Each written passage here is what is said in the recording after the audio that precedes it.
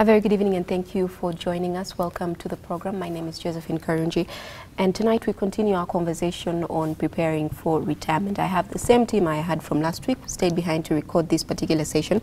But once again, for somebody who's just tuned in, I'll introduce them. Sitting right next to me is Benjamin Muchibi, who is the Head of Research and Sector Development at the Uganda Retirement Benefits Regulatory Authority, UPRA. Welcome, Benjamin. Thank you once again. Well, thank you for staying behind, actually. And over there we have Bernice Mbano, who is a wealth manager with Stanbic Bank, and she's also a financial advisor or planner. Bernice, thank you for staying behind. And finally, we have Ronald Mukasa, who is a financial literacy coach. He has worked extensively with small and medium enterprises, offering financial training and advisory services. Welcome. Thank you, Josephine. All right. Well, let's say it as it is.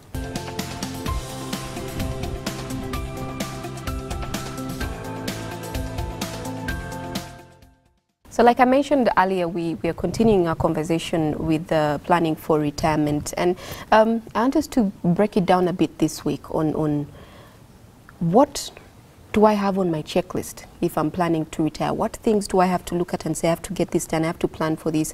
I know health insurance is a big deal. Can we start there? Because I know that in old age, at about 70, your body is really giving way. You're prone to all of these things coming up. Especially since we don't really have we don't exercise much, we don't, do a lot, eat healthy. How do I plan for my health insurance so that I'm not relying on my NSSF money, or I'm not relying on my children to be the ones taking care of that? And there was silence. Yes. Yes. I think really when you're looking at the issue of retirement, there are a number of things you have to consider. The first thing is disposable income, because it's what drives everything during retirement. But the issue of health is very critical, and that's why insurance comes in. And there are a number of issues about what kind of product is suitable for somebody in that cohort. So the issues about whether the retirement savings are adequate enough to manage a product on the market. And these are things that an average person is worried about, because the premiums tend to be high. But there are creative ways of managing it. So if you're talking about insurance, health insurance may not necessarily mean insurance with the company, because there are products that can be useful for you that are arranged at institutional level. I know so many examples within the country that are made. I don't know if you've experienced where they have cards in institutions, like in Mbarara, and even in some places in Kampala, where you have cards and you have an arrangement, especially if the institution has history, your history in terms of health and understanding. Your doctors are there, they manage you, and then you make... Also, when you say institution, I was getting a bit confused. So the health facility? The health facility. Okay. Normally people go to health facilities and they build relationships with the doctors there and the managers of the hospital. So people who know you well, you engage them and then you chart out a plan on how to manage the risks that they've identified. So that's one of them. That's not to say that you can explore an insurance policy as well, because what makes it cheaper is the groupness. When you have a group of people on the same policy, it's easier.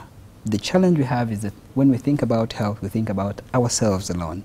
But if you have a number of people, or if you look at products that insurance companies have, then you can elect to choose a product that has a critical mass, but then you look at what it is they're providing. Because sometimes the premiums are high just because of what they're providing. Maybe just to comment on what you said about if I put in 5 million, then I don't fall sick. Maybe what we need to understand also is when you take out an insurance, you're really paying for that peace of mind to know that in the event that something happens, because it's like cars. Peace of mind is very expensive. We use the same argument that I've not got an accident, so they've not given me my money, they've taken my money and all that. But when you do it, the peace of mind of knowing that, God forbid if something happened or I got an accident, I know that I know that I'm covered. But in regards to the health policies also, sometimes they're more expensive depending on what they cover. Like some cover critical illness, which covers maybe cancer, diabetes, and things like that. So the onus is on us now to sit and actually ask exhaustively until we are comfortable. Okay, what does this cover? And some can feel, okay, maybe we can leave out this. I'm more interested in critical illness, maybe because of my family history and things like that, so that you get something that works for you. And at times, yes, they're expensive, but at times the earlier you take it, the better, because again, it's harder for an insurance company to take you up when you're older, because you're a higher risk to them. So if you can start a bit earlier, it makes it easier. Another thing that comes to mind on this checklist, and you people should be giving me the checklist, but I feel like I'm not giving it to you. Education, especially when you have children at an older age. So maybe you're 60 or 70 and your kids are 10. Now you're thinking, I need to educate them until they're after university, but I'll be retired. So my retirement money is going to be to educate children, not to take care of myself. How do you plan around that? I personally look at education as a way of avoiding a higher cost. When you give your children a good education, you actually possibly give them a better chance in life, and that better chance in life at least helps them live, so that you don't have to look after them in their what? In their old age. It might also help you, because they look after you. If they're good children, they could also actually come back to us to look after you. And that's a choice which they have to make. But at the very least, I think what is in your power is you want to give a very decent education. So that means that today and now, you need to ask yourself, am I actually... You can't use the costs of today as the basis of how much you'll need to educate your child in the future. So you need to actually put that into place. But also, I think one of the things which is important is to look at the education which you are giving, not as an investment which you are making for yourself. I think that's another dangerous thing to do. To say, I will pour all my money into the education policy, and then when that child gets that dream job, I can expect 500 from them every month. That I think is a very dangerous argument. It's a very dangerous argument. I mean, your child might be glad, and I think most children are honored to look after their parents. It's an honor to. But the exceptions. Yes, but I mean, the point is that you do not have a contract with them. You can't say that, by the way, you remember in 1990 and 2000, I was the one who, it doesn't work that way. So you need to actually appreciate that. So you need to look at education as part of the responsibilities you have. I think one key thing is that it's getting more expensive by the day. So you need to pay attention and say, have I put aside sufficient resources? Because sometimes you start a policy which won't be sufficient. Even then, you would still need more money. Yeah, to do that. We're having a break and we're having this conversation, and I remember, Benjamin, you were talking about do we want to actually pay school fees for our children in university? You know, the selfishness that might have to come into play in planning for your retirement. Yes. First, I would like to mention, just to graft onto the earlier discussion, that the endowment policies for education are available on the market. So if you get children late, that's one of the channels, because that's the commitment the insurance company makes to you. So you make contributions, so that even when you are away, your children can get an education. I don't know if the generation before us will totally agree, because they were cultured, I don't know if that's the right word, to take care of community. So you take care of your brother's children, your sister's children, your great-grandchildren. You know, you take care of the children. You think about yourself last, because you want them to have a better future, you know? I don't know. I think the way I look at it, it is... it's not an either-or question. It is, you want to be able to support your family, to put them in a position that they can be able to support themselves. However, I don't think that support should take away their responsibility.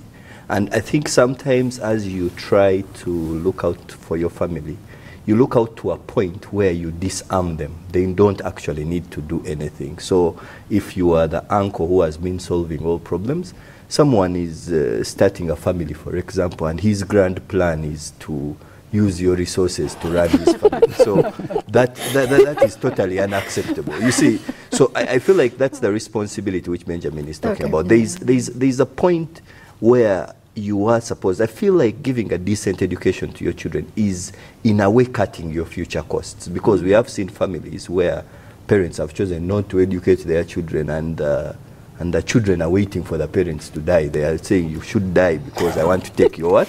Your property. So that's a possibility. So there is that responsibility you have. But however, there has to be a balance.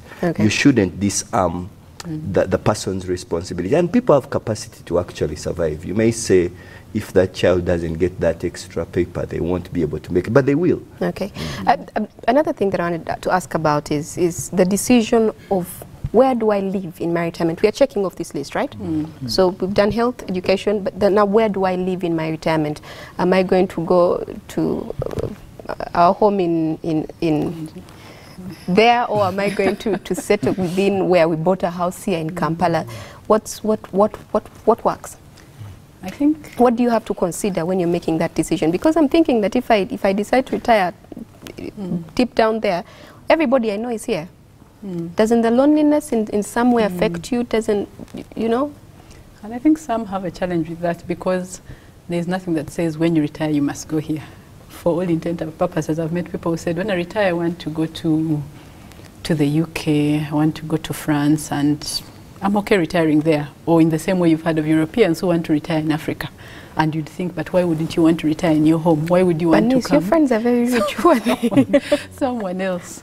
Now, I guess the point I'm trying to make is that is a decision you both have to see where you can retire. Both of you?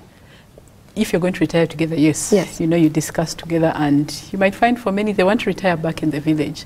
And I find at times there's a disconnect. If you talk to people our age, like the way you're saying, all my friends are here, I want to retire in Kampala. And it's not a bad thing, by the way, if you want to retire here.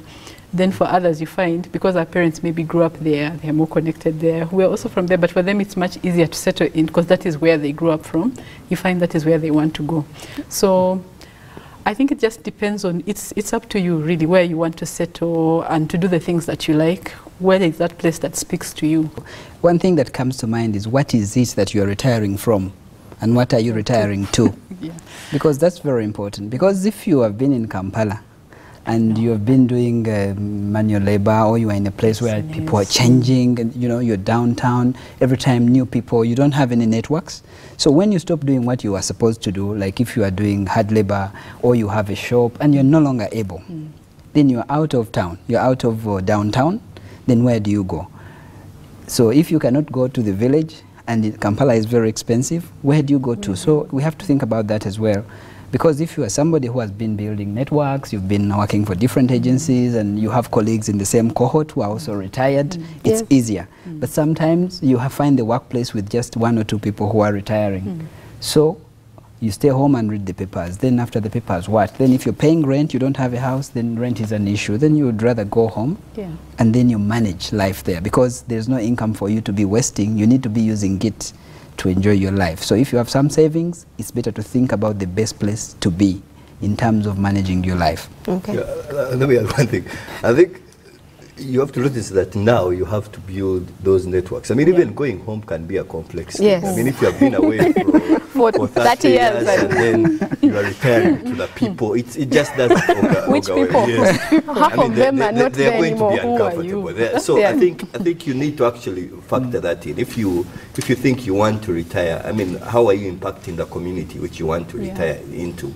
Are you part of the community initiatives? So I think it may be a bit difficult to just have finished and then have come back. I mean, that's a struggle. Some people who live in Europe, for example, you say I want to return to my country, but you no longer have the the connection. So it's kind of an important thing to build that connection. But secondly, I think there are also some basics. I mean, getting into retirement without a home when you are renting is a very dangerous thing to do. And some people have to face that reality, that I'm actually still renting and I am going into my retirement. All right. So, Ronald, I want us to start from our homes actually when we come back, but let's take a short break now and we'll speak up from there. We offer professional barber, hairdressing at Lugogo Mall, Garden City, Forest Mall, Oasis Mall and Acacia Mall. Sparkle Salon, professional, affordable and quality services.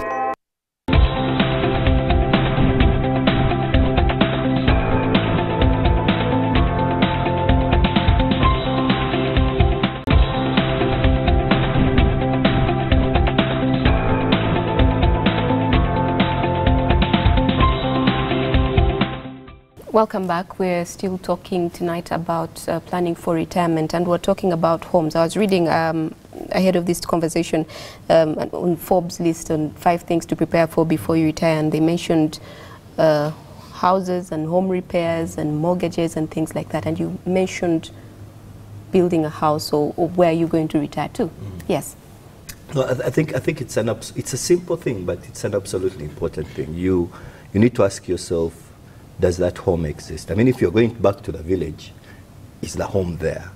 Or it's something which you need to do with 5 years into your retirement and you say, I need to start doing this. So you need to actually tick that box and make sure that it's there. If your finances are stable, that you can rent comfortably. For the rest of your life. For the rest of your life. Well and Wow. good. I think there's a place for that. But I think in the context of most of us, it is, you have to have that home. And sometimes I feel like you keep postponing this decision. And part of it sometimes is this argument about a dream house.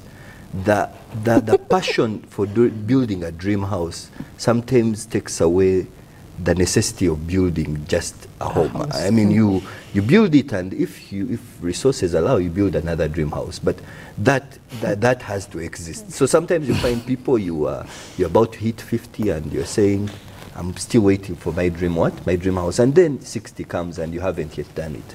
And then there is a problem. So I think that's a conversation you have to have with your spouse and make sure that actually, what are we going to do? Where are we going to stay? And another conversation I think I'd like us to have still on this checklist is, so I retire, and then tomorrow morning I wake up, maybe I'll sleep in because I don't have to get up to go to work. A week later, what am I doing in the morning? You know, how do you plan for how you're going to spend your time in your retirement? Yes, there are a number of things that you can do, because you're only retiring from the active work that you've been doing.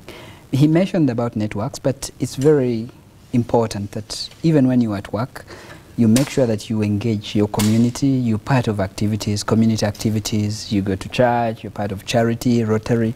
These are things that you can do when you retire. You're a Rotarian? No, not yet. Okay. But these are experiences that when we get people that talk to us about retirement, those that seem to be actively enjoying a part of something. It could be, yes, you know, there are these women's groups, the Lottery Club is doing very well. They meet every time and they discuss about a number of things, and through those networks you become useful. You can become a mentor, then you go to board, you become a board member, because normally at the lottery you find people from different backgrounds, different professionals, company owners, and if they know who you are, you can be engaged as a board member, as an advisor, as a mentor. At church you can be a church leader.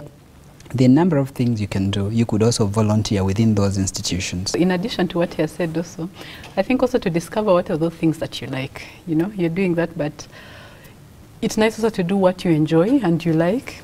Have the groups you're connected to, because they keep you, I like what he said, Rotary groups. You're active, you wake up to something, and sometimes fulfilling. Maybe you're mentoring, you're giving back to society.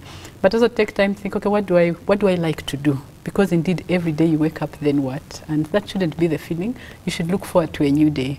And we pray that during your lifetime, you build relationships. Because I like to say life is about people and relationships. You cannot be alone, because it can be so lonely. Let's talk about paying off debt. Because if you say you're working and maybe you have a mortgage, you're paying for a car. I mean, some people are still paying for a car at a later stage in life that they've acquired. And now you're planning for your retirement. How do you work towards getting that paid off so that debt is not following you, you know, into your retirement? One is, first of all, to understand the debt that you have. You know, many times you can be so deep in debt, you're borrowing and this man is paying this one and the other is paying this one. So you can be in a deep hole. Because as you're planning for retirement, maybe you're now 40 and it's in 20 years to come or 25 years to come, how much time do you need to cover that debt or that loan? So to break it down and actually understand to the detail, who do I owe money, how long does it take to pay? Even a mortgage it's pegged to something, either your salary or something at a certain point it will. Because now to plan for your retirement and to stop working in the middle of all these things that are pegged to the salary that you are earning becomes a problem. So I think it's just looking at having a financial mirror and saying, okay, these are the debts I have, and actually write them down and look at them, and then see, okay, for instance, I know people who can work for 10 years to have the children first, grow and be a certain age, then they leave. It's purposeful. So it's not wrong to say, I'm going to continue working here until at least I've finished this and then I move. Because remember, that is your solution to that. Or if you want to retire, then what is going to pay those debts? But it starts with, let me understand my financial situation now. Okay. No, I think I'll just add something small to what Bernice has mentioned. I think one of the things, there is this good debt which people take and they start a business, and then the business is very profitable, then they can pay that debt and then they can make a decent profit. But I think the debt which you have mentioned, the most dangerous debt is this bad debt, the consumption debt, the debt which is simply wired in you keeping alive. Because the truth is, debt eases pain. So for example, if I have no supper tonight, and then I tell Bernice, do you have 50,000? It eases the pain of now, only that I have to meet Bernice tomorrow and pay her. Yeah. So that is where the problem is seated, that consumption debt. And I feel like one of the things which you absolutely need to do is to get out of the cycle of consistently doing it. Because most people, they talk about mortgages because it's the banks which have them. But their greatest debt is right next to them. It is with family members, it's with workmates, and you have kind of outlived your credit worthiness. No one is willing to lend you, and you have to find new people to actually take money from. So I feel like that is the lifestyle which you need to stop, because it's a lifestyle which you can sustain when you are working, because you have a job. You tell everyone, you know what, I work with this organization. They say, okay, good, I'll lend you some money. But it's more difficult if you are not working. But it's a very, very difficult lifestyle to retire with. Because if you retire with it, who will you be borrowing from to make sure that you answer the needs of the day? So jumping out of that lifestyle of always taking credit to solve the immediate problem is, for me, one of the things which you absolutely need to do. Okay. Well, speaking of evaluating our income in relation to debt, but now bringing it to something else, what investments do you then plan to get into? Because I've had a lot of my friends start planning for their NSSF money before they're even, close to the age. But then all of these plans are, I want to do this when I get that money. How do I know that this investment I'm planning for this big chunk of money that I'm sure I'm not going to get back again because I'm not going to grow any younger, yeah? How do I know that this investment I'm thinking about is viable for my retirement years? Well, that is a very interesting question, because when people think about the lump sum they get from NSSF, they look at it as capital to start a business. But I would like to urge you that this is money that is meant for your retirement. So whatever you decide to do has to be in line with making sure that you live a decent life. So if you think about doing capital-intensive projects, or you buy land in the village where you've never been, it creates problems. So really, when you are going to retire and you're choosing investments, you should be choosing investments that you are building on, assuming you've been having a project already going on. Maybe you want to finish up a project. Like you see the NSSF, they say friends with benefits. When you see the cases that we have, you see that people have been doing something, then they're just completing it, or they're just enhancing it. The expectation is that you should be able to have some liquidity.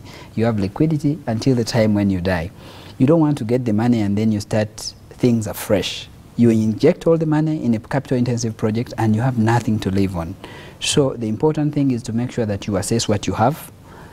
If it is a small business, if it is a project, maybe you have rentals, or some have schools, or whatever it is at your level, you just try to make sure that you enhance it, because you're now going to be engaged in it, but your focus should be liquidity, so that you have money that can take you along. Okay.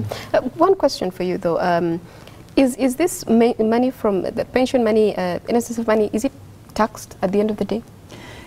Well, the model that is available now is that when you make your contributions, the contributions are on the gross. So you're not taxed on your contribution. So if you have 1 million as your paycheck, then you'll have the 15%, that is your 5 and the employer 10, goes straight to NSSF pre-tax. And then as the money is invested, the investment income is taxed. Then in the end, you get your lump sum that is not taxed. So it is exempt contributions, tax the investment income, and then exempt the lump sum payment, the benefit you get at the end. That's why sometimes you think that we could do more when we think about saving. For instance, we could up our contributions to NSSF or to other supplementary schemes, because then you have money that you're saving that is pre-tax and you can benefit from it. So I can go to my employer and say, instead of 5% now, I want to start giving 10% to NSSF top of your 10%. Yes, you can up your contribution. Even when you are in a supplementary scheme, you can up your contribution, because what it helps is that even when it is a nominal contribution, the compounding of the savings and the interest that you get, when you look back after 20, 30 years, you will be pleased with what you would have achieved. And we're speaking about inflation in that regard, yes. I'd like to hear the explanation you gave when it came to the worry that that money in 30 years, when we get to retire, is going to have lost quite a bit of value. I think it's a genuine worry, and I think the task which NSSF has to deal with is to ensure it is returning above inflation, so that the net effect. And I think to date it has been a bit like that. And I think for me that is the worry which people would genuinely have. And I think that's why we have to be interested in the macroeconomy. Is the interest rate in such a way that we are not that the value of our investment is not declining. And I feel like that's a debate. If ever they are talking about the economy of the nation, that's why I'm interested as an individual, because I want to know whether this money which I have saved is actually going to be of the same value when I get it. But I think I wanted to also add one small thing. Just very quickly before we take a break. Yes. Thank you. No, just quickly. Yes. Well, I think one small thing is, the thing is that the 5% which I've saved in NSSF, I kept the 95%. So the question is, has NSSF done better than me as an individual? Because NSSF at least has my money, and where is mine? So that's the question. That's the big question. Yes, the 95% which remains. Okay, let's take a short break and we'll be right back.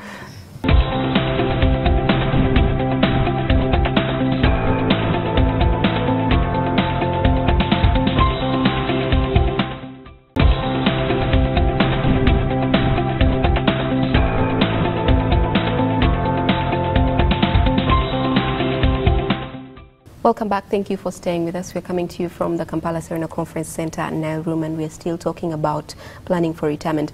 And I wanted to ask, so when we talk about NSSF and all of these things, it's for most people in the corporate world, right? Yes. What happens to people in the business world who are not a part of this mandatory saving? How do they help themselves? Or, well, they might actually be better off than we are, but how do they, if they wanted to have something close to this? Yes, NSSF, even when it is private businesses, as long as you have 5 employees and above, you are supposed to contribute, mandatory. Those that are outside the eligibility age, actually part of the amendments proposed now is to ensure that everybody that has an enterprise, a business, you contribute for all your employees, even when you have just one. Just a proposal. They were presented to Cabinet, and we're waiting for a decision. But what else can people do, those that are not within the bracket of the mandatory contributions? There are a number of insurance firms that have come up with products, and we've licensed umbrella schemes that have the option of making individual contributions. You contribute for yourself, because what we have, the biggest percentage, about 95% are employer-sponsored retirement plans, just like you see with NSSF and the supplementary schemes. And what's really depressing is that the same people that are making contributions to the NSSF are the ones that are contributing to supplementary schemes. So how does somebody, do they come to Uber and say, I would like to, where do they go? What we do is to license. We license, and we on our website and in the news we indicate that these are licensed umbrella schemes, these are individual schemes. So we've been piloting 2 schemes. One is called Mazima Retirement Plan. I don't know if you heard about it, targeting the informal sector. But we've been trying to set up the framework, the regulatory framework, to make sure that the running of the business safeguards member savings.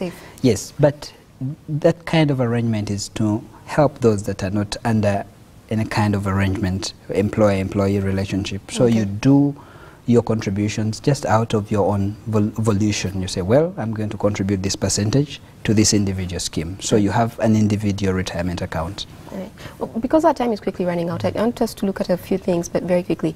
Reviewing your estate plan, so things like your will.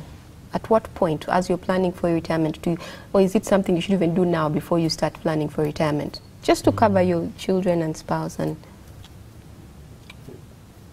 But I think that can happen concurrently, though, because one speaks into another, you know. You're saving towards retirement, and for some even go as far as, okay, in case I die before I reach that point, this money should go to my beneficiaries. So, but we need to put it in writing somewhere, because Yes. we know what happens after. Yes. Absolutely.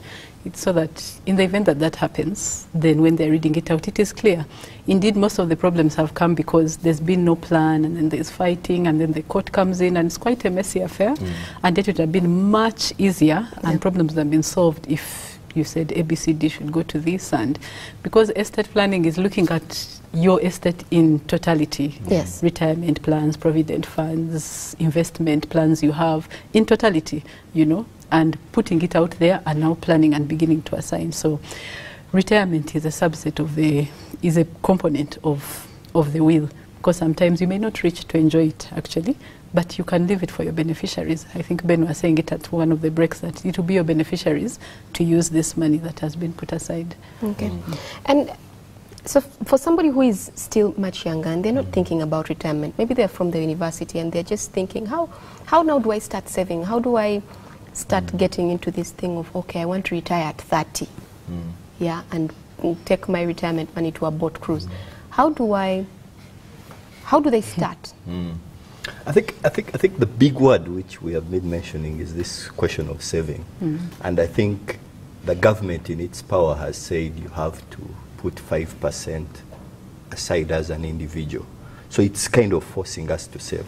But the majority of the saving we have to do in our lives is actually going to have to be voluntary. We are going to have to choose on our income that I will save this amount. I think for a young person, that's the question. And there are many options. I mean, joining an investment club is an option. You say, you know what, let's get together with a group of 20 friends and we put aside money. At the very least, even before you talk about the investment side, you learn the habit of saying at the end of every month, I will put aside this money. And investment clubs have gone into fining you if you don't come. I see you on TV talking about to. And I personally think it's a way of disciplining yourself, because discipline is a very difficult thing to do alone. But when you're in a group of people, I mean, even circles are another option, and even in the whichever village you may think about, at that level, you can have a group of people who you are putting money with. There are definitely questions on how safe your money is, and I think there are efforts now to make sure there is a better regulatory framework. But I think on an individual basis, you have to make the decision, because if you don't save, you are paying everyone else apart from yourself. Everyone will get your money apart from you who has made it. So saving is a way of paying yourself. All right.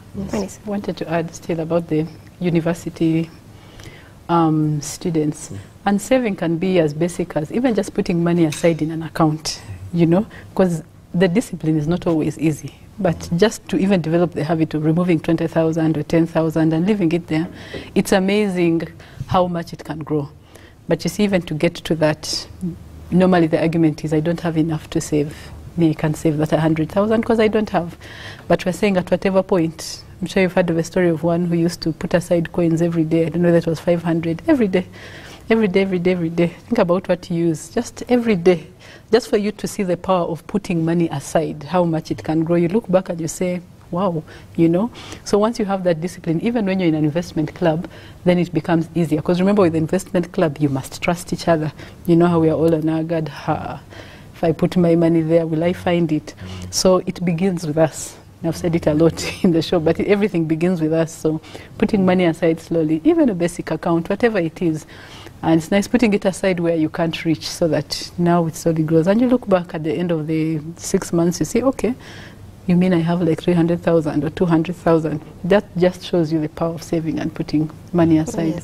I mean, I know we've said NSSF quite a bit, but I think that's the one place where you look back and you actually realize this 5% that I would have used for this or that became this over this period of time? Money that you wouldn't normally have saved on your own. Wouldn't be Yes, there. I'm glad actually that you said that, because when you look at the savings to GDP for sub-Saharan Africa, it's very low. It's about 19%. So actually we don't save. So the only way that you could encourage across the board is having mandatory saving. You force people to save. Nominal savings, and then you compound later. They'll appreciate And later. Yes, They'll thank you later. Yes, I think that's a very good thing. Okay, Yes. so my final question to you, and I'll start with you and we'll go to wrap up. How do you retire in Uganda? Well, Your answers are a wrap up for this session, for our conversation on Yes. retirement. How do you retire in Uganda? yes, to retire in Uganda with dignity, I think if you are having an arrangement with NSSF or these employer schemes, you retire with dignity by planning well when you get your lump sum.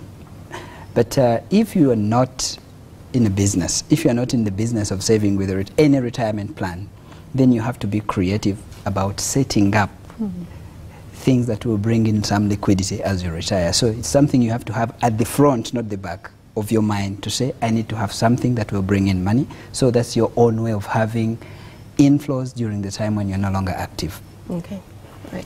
Yeah, I was going to speak to that, and maybe it can also be a checklist, something that we underlook. At retirement, you need something that gives you regular income. Name it whatever it is, whether it is rental income from your rentals, whether, because there are investments out there that can give you regular income every month, because we underestimate that, you know, you get your income, like you said, for capital intensive purposes. You have your lump sum from NSSF, you buy a house, you buy land, and that's where it ends. Then tomorrow, you can't buy tomatoes. Why? Because where you've invested it, and someone is saying, but this lady has a house and land, how can she not afford tomatoes? We forget that those regular needs that you need still, that continue even in retirement, need something else to speak to them. What is that? Before maybe you had a salary, something regular. Yeah. But when that goes, remember these other things don't stop coming. Even in your own house, you still pay bills and what. So what speaks to that if everything is tied up in capital intensive ventures? So for me, one is to ensure you have some passive income of some sort, because then that gives you peace of mind.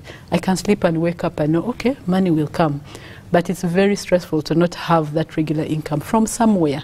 And like you said, there are fund managers who have collective investment schemes that can give you that sort of regular income. Okay. But also at retirement, to be able to do the things you like, you know, and give back.